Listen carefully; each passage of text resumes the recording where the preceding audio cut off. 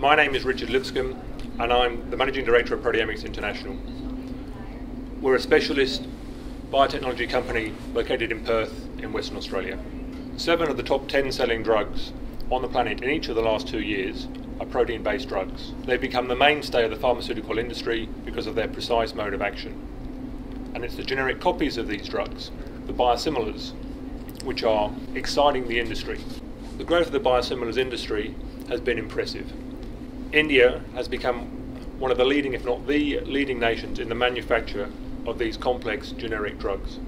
The biosimilars workflow for actually manufacturing these molecules is equally complex, from establishing the production facility through producing the material to clinical trials and regulatory approval.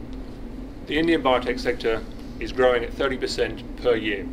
This is driven by the biopharmaceuticals and biosimilars industries, which combined create over 60% of the total revenue in the sector. And this market is going to continue to thrive because several blockbuster drugs are coming off patent at the moment, and they will continue to do so in the next couple of years. Demand will continue in the established markets, so there's a lot of commercial opportunities there, and the emerging economies have an exploding need for these drugs. When you combine these factors together, it's a great opportunity for the sector to continue to develop itself. There is a great union of the manufacturing skills present in India with the analytical skills that we have in Australia.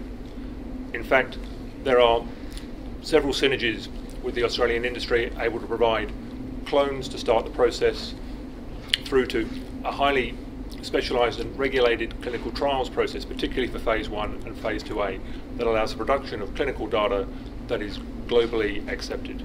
This progression to new drug discovery is a logical evolution for the industry. And here, Australia is in an ideal position to link to India again, with innovative biotechnology companies like Proteomics International, coupled with a sophisticated and highly resourced research institution sector which is producing new innovations.